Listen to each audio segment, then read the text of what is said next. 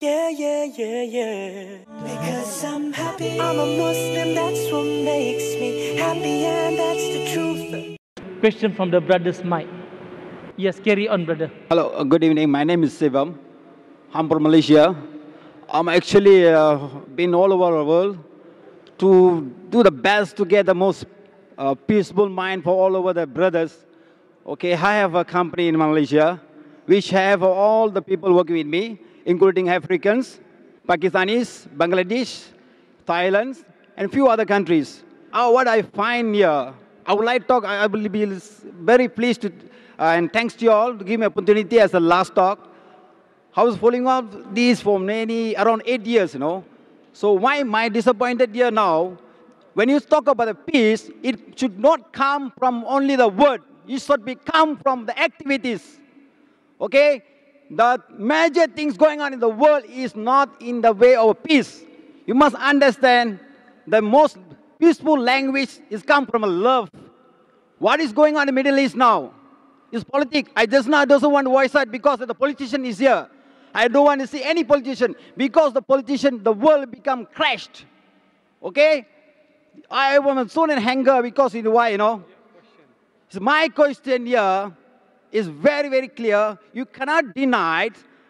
If we do the good thing and the best thing, even I giving the best thing to my staff, is from all over the world.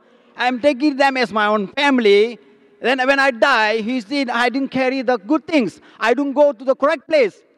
Who went to the heaven and come back and tell that I never been the whole place? Brother, what's your question? Brother, this is a question answer time. Yeah. What is your question? You have already given My question is very clear. Yes, I was looking into the question all people putting on you. I'm very clear. It's all a basic question. I'm asking the floor. 80% or 90% of you, don't you understand what you say?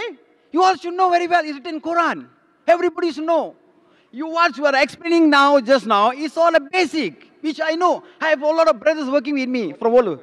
My question is, you cannot deny a person, if it is, I respect all the religions. Hindu, Emadam Sambandam, you know what is the meaning of that? We respect all the religions. I'm a vegetarian. I don't eat fish, I don't eat chicken, I don't eat anything. Okay? I got 3 children, I even touch my hand with my wife, Just now you told me Hindu can marry more wives. I ever, never, even my wife die, I die. It's something like that. It has been invalid in Hindu. Brother has asked a question. Brother, I've understood your question. You have given a short speech. Yeah. This is a question answer time. You're talking about practice and you're breaking the rules. Yeah, the rule I got you give me a clear answer. If you are a non-Muslim, if they do a lot of good things, even I pay for the masjid or what, I done everything for church and all. You are telling me that I don't get the correct message to go to the correct place? Brother asked the question that if a non-Muslim gives charity, etc., and he said that, will you go to the correct place? Your question is everything garbled. You have to ask simple question. You have given short speeches that you should not read book, you should practice Middle East, you have family. You said so many words, but there was no clear-cut question. A question should have a question mark in the ending. What I'm trying to say, very simple. Can you give me the answer? If non-Muslim, good things, even give our life to Muslim, we didn't do the best for you all. Even when I die, many people say, it's very pity we're not Muslim. Is this correct answer? Brother is asking that if a non-Muslim does good things like he has given charity, so when he dies, will he go to heaven or hell? That's what I understand. Brother, the answer I already gave earlier.